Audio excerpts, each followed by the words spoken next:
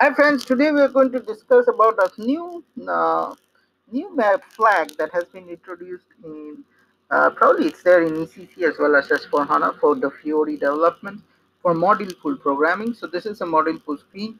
Okay, if I first I'll go into display mode first and show. So if you go here and if you click on attributes and everyone, at some point of time, if you have worked as an ABAPer for like 12 years, 10, 12 years, you should be having done one programming with module pools. So here you can see there's a new thing that has come, Fiori Zoom on and off. So this, if you click on this, this clearly says in Fiori mode screens, subscreens and control. So that when it's Fiori, it needs to be a different, it can be a tablet, it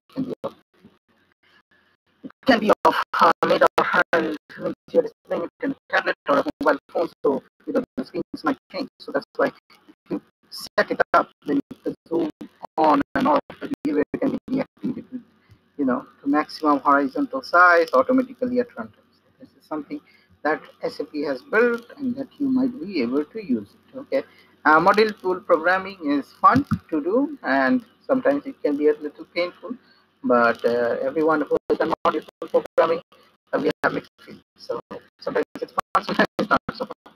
Okay, so that's it. Stay tuned to my SAP channel, and happy SAP learning.